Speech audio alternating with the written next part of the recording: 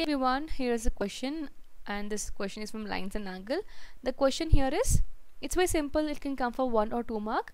Write the complementary angle of 57 degree.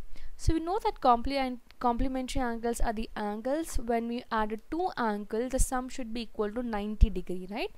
So let's start solving this. So complementary angles are the one when you add up the two angles, the sum should be equal to 90. So here we don't know the complementary angle of 57, means how much we should add to this 57 to get 90. We don't know that. So I'm going to start here.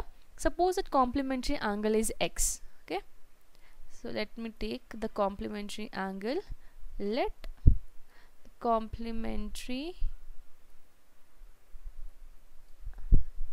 the complementary angle be x, then x plus 90, the x plus 57 degree should be equal to 90.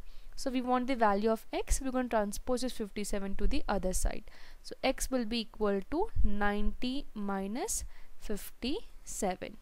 Okay. Now 57 was in addition. When you take this to other side, it will come in subtraction. Now subtract this, we'll get here. So 90 minus 57 we'll get 3 here and here 3. That's it.